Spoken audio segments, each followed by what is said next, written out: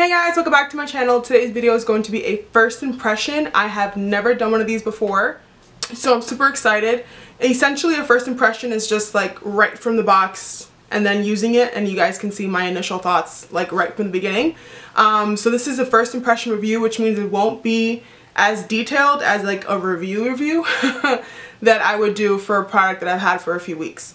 And I decided to use the NYX Tinted Brow Mascara as my first impression because I have already like a huge diehard fan of the Benefit Gimme Brow, which I use in conjunction with the Anastasia Beverly Hills Brow Wiz. These two have been a combination in like probably the last 15 videos I've done. I want to say 10 to 15 videos, so obviously I'm a diehard fan. And this is $28. So, I mean, this little cute thing is $28. So I definitely wanted to see if there is a drugstore dupe. And the NYX Tinted Brow Mascara isn't as like cheap as you would think. It's about $12 or $13 for a drugstore price, which is still a little high. But the before and after looks almost like the same as Benefit Gimme Brow's exact, you know, statement. Like we can make your eyebrows look like filled in and natural with a swipe. And on the side of it, it says, this is specially formulated gel adheres to skin and hair for filled, defined, and natural looking brows. And I got it in the color brunette. I already tried to open it, and as you can see, I failed, so I just left it for the video. And it says, gently brush tinted brow mascara slightly upwards in the direction of hair growth over clean brows to shape, define, and set them in place. So it does work as like a brow gel as well, like keeping them in place, even though it just says tinted brow mascara. We'll see. So let's see if I can actually get this to open for real, for real. Oh, I guess I loosened it up the first time. All right. And wow, it's actually kind of big. So right from the bat, I don't know how many. Okay, so this is 0.1 ounce and this is 0.22 fluid ounces, so a little bit more than double the amount. The colors, looks a little taupe. Maybe it's universal, I don't know. Okay, so right off the bat, it's huge. That's what it looks like, which is pretty big compared to, I mean, it's double the size of the Benefit Gimme Brow. Like, look how tiny that is compared to that.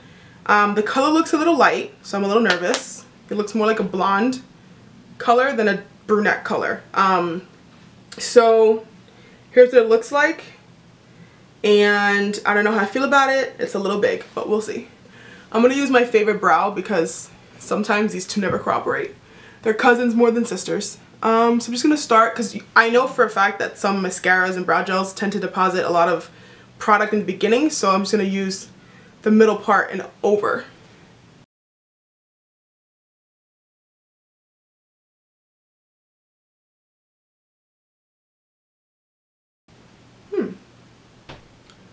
I kind of like it though. I'm gently pressing it down a little harder here because I do have sparse areas. The color's a little off though. I wouldn't say this is a brunette at all whatsoever. Why is my eyebrow higher than the other one?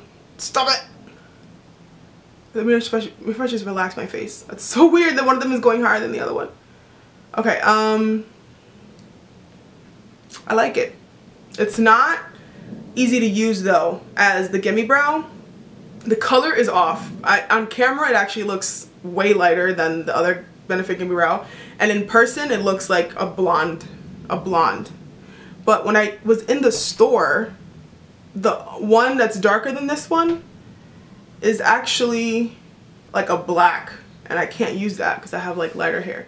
Alright, so it's a little hard to use because it's such a big wand, and I feel like if I go where I want to go, I'm going to get it everywhere. So I'm going to go back in and do the other one. Alright, that side looks way better than this side. I can't with my life. Okay. Brows are like a real struggle, people. I like it. I can't do anything that I want to do with it though. Like, I can't use this to shape and define because you're supposed to use the top part. But then when I just feel like I'm not depositing a straight line. So I really can't do a fill in like the Brow Wiz pencil or maybe the dip brow. Like, I'm trying to get this sparse area right here and I just can't because it's too thin. So if I go up a little bit, my eyebrows look cockeyed. But for the purpose of it, I don't really like it. Like I can't see myself defining and shaping my brows.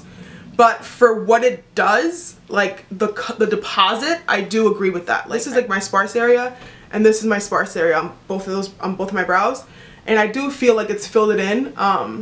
So it's for the purpose of it, I don't agree that you can actually shape and define, but I do think you can fill in. So that's my initial thought on this.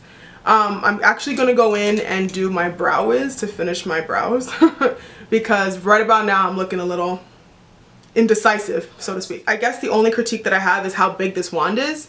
Why is it so big? Like, this is a mascara almost. I mean, look at that.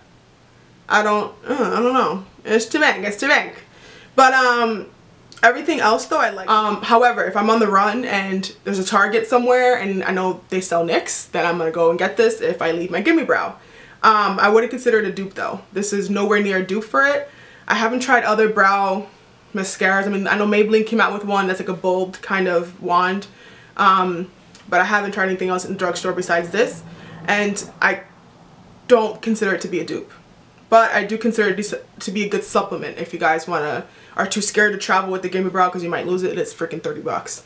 But if you guys have a pencil or a pomade or whatever you use to fill in your brows and then you use a brow mascara, then I think this would be a good product. So if you guys want to use it as a supplement, I think go ahead and purchase it if you guys are agree with the color, because I only saw 3 colors and this is supposed to be their brunette color, and it's a little too brown for me, a little too reddish tinted, whereas the gimme brow is more universal, and I have that one in also I think, oh, I have it in medium deep, and this color is more universal than this color. This has too much of a tint to it, a brownish reddish tint. So yeah, thank you guys so much for watching, and I'll see you in my next video. Make sure to like and subscribe if you guys want to see more first impressions. I will definitely try to include that more in my video repertoire. But yeah, I'll see you guys in my next video. Bye.